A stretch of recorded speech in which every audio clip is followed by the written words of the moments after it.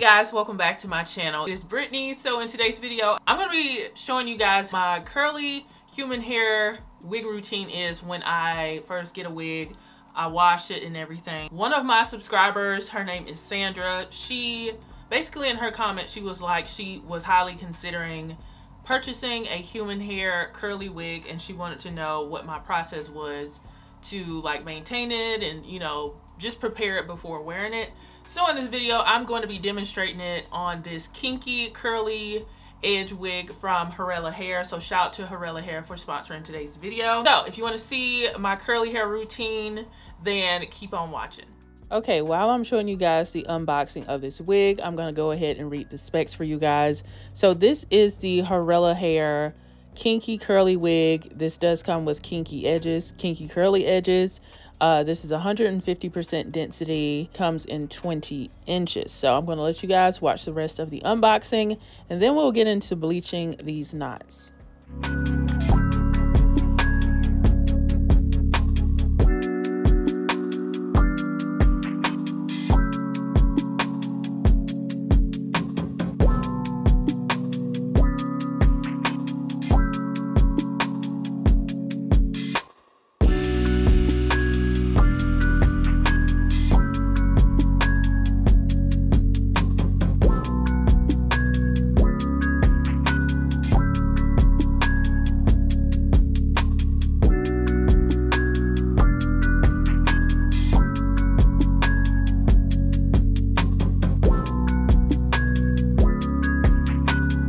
Okay, so the knots on this wig, they were pretty dark, and I wanted this to be a really nice install. So I'm going to do something that I haven't done in a while, which is bleach my knots.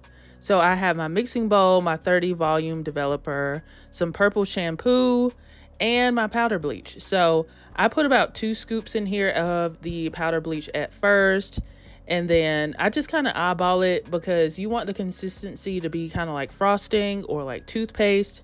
So just play around with the measurements.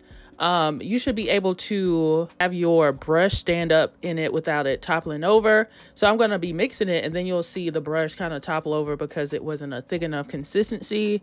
So I added some more of the powder bleach to the mixture, and it was the right consistency. So I took the wig and I put it upside down, and I am just going to take the mixture and put it on top of the lace. I'm not pressing down really hard because we don't want it to go through the lace and seep onto the hair. So I'm using a light pressure and I'm applying it all to the lace there.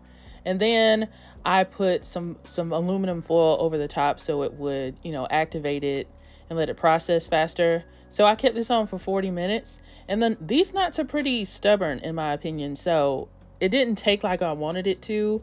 So I washed the bleach mixture off and everything, and I looked at the knots. They did lift and get a little bit lighter, but they were still not light enough for me. So what I ended up doing was re-bleaching the knots using 40 volume developer this time. And because this is a higher volume of the developer, it processed a lot faster. So instead of 40 minutes, I only kept it on for like 15 to 20 minutes. But you have to keep checking your knots to make sure they're not over bleached. So just periodically go and check your knots. So I put the aluminum foil back on it. I rinsed it off. Of course, the lace, the knots did get a little bit more brassy and orange, but that's why we have that purple shampoo. So they did lift, and the knots look a lot more small, and that's going to be really good with making the for making the install a lot more natural. So I took the purple shampoo and I put it on the lace, and I let it sit on the lace for about 10 minutes while I was doing something else.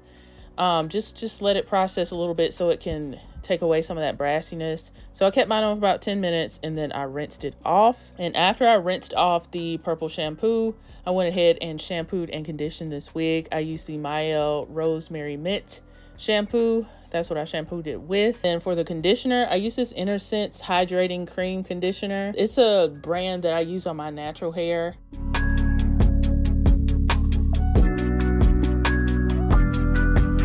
So after I washed and conditioned this hair, I did tweeze the hairline up a little bit because it was a little bit thick.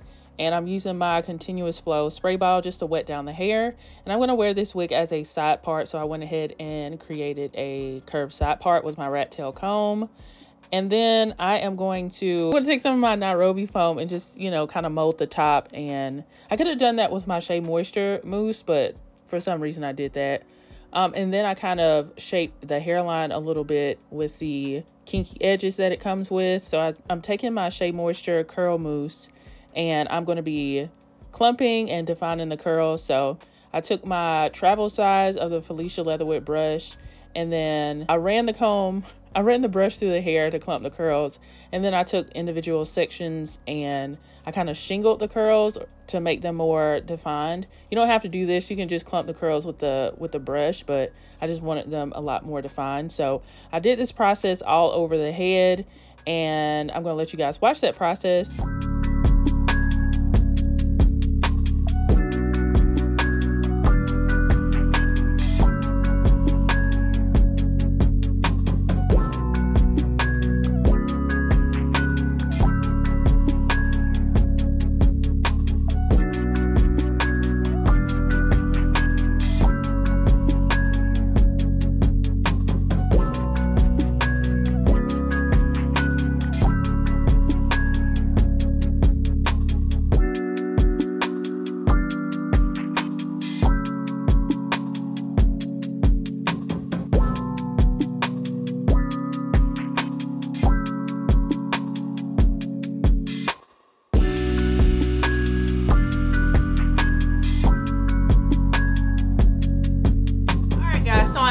It's actually been 2 days since this wig has dried. I just let it dry on my mannequin head.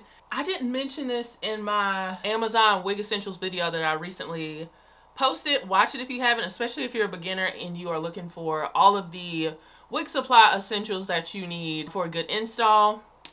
Watch that video, but I should have included my mannequin head here. This is a canvas mannequin head for a 23-inch circumference head. That's the size of my head. And I got this new wig stand for Christmas here. So I do a lot of prepping of my wigs and stuff on my mannequin head and my wig stand.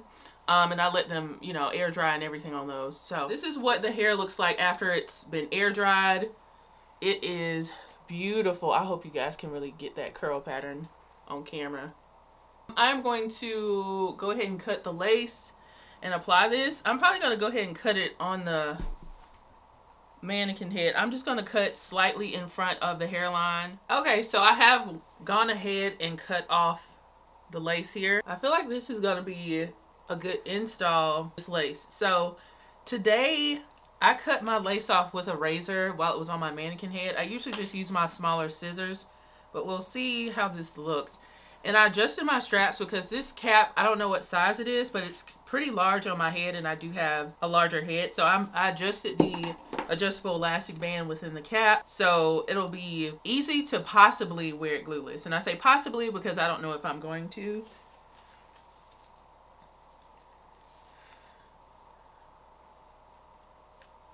Okay.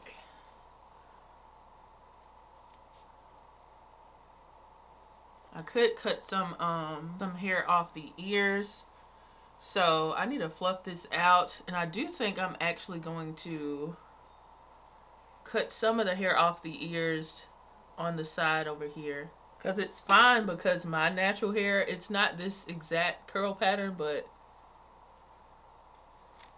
having my own edges out on the side is gonna work well with this hair. And it's okay to cut some of the wig if you have to make it more customized to your head.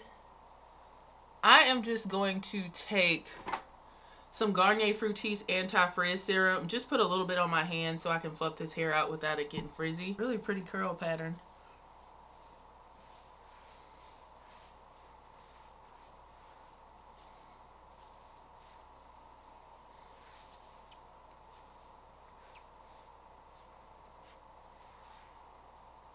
So I want to soften up some of the curls and give them some more weight. So I'm just taking certain, like, smaller pieces, just certain sections, and just twisting it up, and it'll dry probably by the time I do my makeup. Not the whole area like I did the other day, just certain areas, like the ends and any spots that are a little bit frizzy. Okay, I want to experiment and see what because I'm recording and pretty much natural lighting in front of a window, which concealer is gonna, or foundation is gonna work best for my lace. So I'm gonna start off with my concealer here. This is J13 from Juvia's Place. And I'm gonna use this high definition brush that I got from, I think this is Shop Miss A. So I have some on my brush here, and I'm gonna put it underneath. I don't really do this anymore, but I'm just trying to see what can happen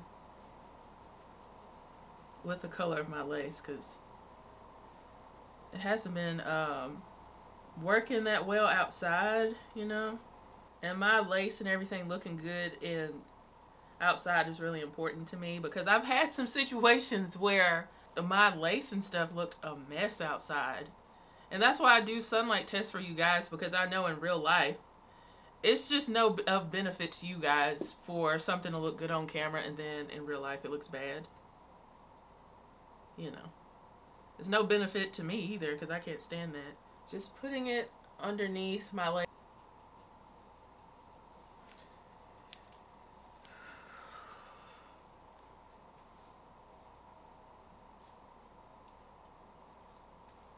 Oh, that looks so much better.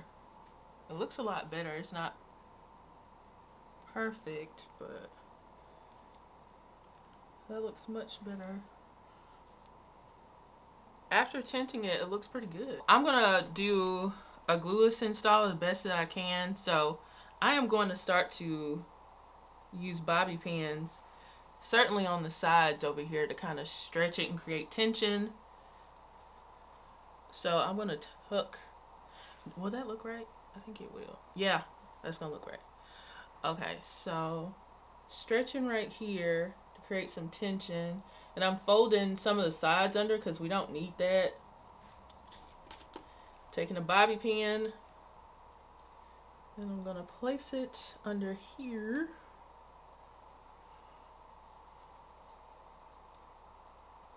And the good thing about this being a kinky edges wig, I have kinky edges, so right here I can just leave that how it is, or I can like emphasize that with my own kinky edges, which I will. So I'm just taking a rat tail comb and just kind of pulling my own out right there.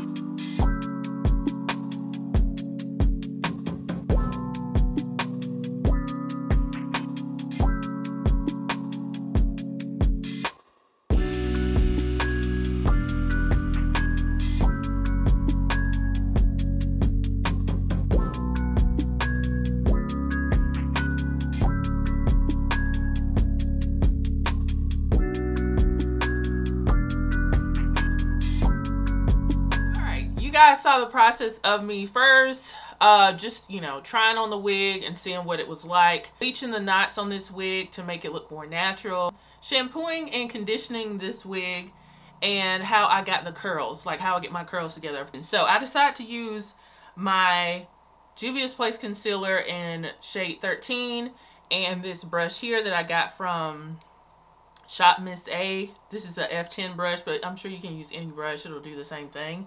And it actually worked very well with tinting my lace and getting it to look more natural. So I did do a sunlight test for you guys, and I did it without makeup, and the lace to me looked very good. Now, of course, it's always going to be lace, so you're going to see it a little bit, but it looks better than so many of my installs lately. This one was really, really good. It looked good without makeup. And I attribute that to applying my wig in natural lighting. Right now I have my studio lights going because I'm done with my application and everything. And on camera, it might, if it comes off light or anything on camera, I kind of don't care, because in real life the lace looks really good outside. So, and without makeup applied. So I think I'm going to be doing that with my human hair wigs and my synthetic lace frontal wigs, like applying my concealer underneath and just, you know, letting it dry, because it tinted my lace very well. And this is a glueless install. I don't have this glued down. That's my curly hair routine. In her comment, I think she said something about the curly wigs like dry out. They do dry out. They're very high maintenance, even though I feel like curly human hair wigs are super easy compared to like body wave wigs, because you have to pull out, you know, your hot tools or whatever and curl it up and do all that stuff. But with kinky curly wigs or curly wigs, after you've applied your product, your mousse, and you've set your curls and you let it dry, it's ready to go. But will it always stay, you know, the level of definition or whatever that you want? It won't, because it performs like human hair, because it's human hair. So if it's raining outside, it's going to respond just like it would with your natural hair. It'll swell up and do all the things. So keep that in mind. That's the good thing about synthetic wigs. Synthetic wigs, once you have it how you want it, it won't really respond to the elements like that. But human hair wigs do. So keep that in mind. And I think she also asked, how do you store this wig? How do you store your kinky curly wigs or your curly wigs? I'm going to actually record how I store my wigs video right after this. It won't go up immediately after this, but you guys will see that soon. But with my curly wigs and my kinky curly wigs, I tend to put them in satin bags because they do dry out. Yeah, so it's going to preserve a little bit of the moisture in your wig. But if you put your, you know, kinky curly or curly wig in even a satin bag, if you open it up like over a month later or something like that, it's going to be dried out. So you'll have to wash it again, and either wash it again or add more mousse and water to, you know, activate the curls again. So most companies like Hurela Hair, they provided a silk bag, so you can store your wig in this like satin bag here. And every human hair company that sends me a satin bag, I usually keep them because they're very convenient to have. So yeah, so as far as this wig, I'm so glad that I took the extra time to bleach the knots, because I haven't been doing that. I haven't done that in probably 2 years or something like that. See the difference with it looking natural. But of course, I've showed you installs without bleaching your knots, so you don't have to do that. The only con I had with this wig was that the knots were not bleached, but Hurela Hair is a more affordable company, so you have to consider that. You have to consider that when you are purchasing from more affordable companies like this. It wasn't too much trouble, but the knots were pretty stubborn, and I did have to bleach them twice to make sure they were to my liking. The curls are very pretty. Of course, the Shea Moisture frizz-free curl mousse and the Felicia Leatherwood combo is just, it works every time. And the curly edges on this wig, I actually enjoy them this time just because it helps so much with, like, you know, the glueless install and camouflaging, you know, any mistakes you might have. Like, this is a glueless install, and I feel like it looks really good in different lighting situations. I did have some shedding with this wig during the washing process, but I did bleach the knots twice, so that has something to do with shedding. So I'm not gonna put that on Hurela Hair. That's more to me bleaching the knots. But overall, this is a really nice wig, and I'm glad I put some elbow grease into it. And if you want your wig to be at its best, especially if you're paying a more affordable price, you're gonna have to do a little bit more to it to make it its best. So if you are interested in this wig from Hurela Hair, you can head over to their website and pick it up there. I'll have it all the links and everything in the description box for you guys. and all the products that I use to get this wig together. I recently put up a Amazon wig essentials video. If you haven't watched that video, you should watch it. I recently put up a how to customize, apply, and remove your lace front wig. It's for synthetic wigs, but I use the same process for my synthetic wigs and human hair wigs, so it's relevant to you guys regardless of the kind of, you know, wig you have. So watch that. I have some more great videos coming for you guys, so make sure you are subscribed and your notifications are turned on. Thank you so much for supporting my channel, and shout out to Hurela Hair for sponsoring today's video, and I will see you guys in the next one. Bye guys.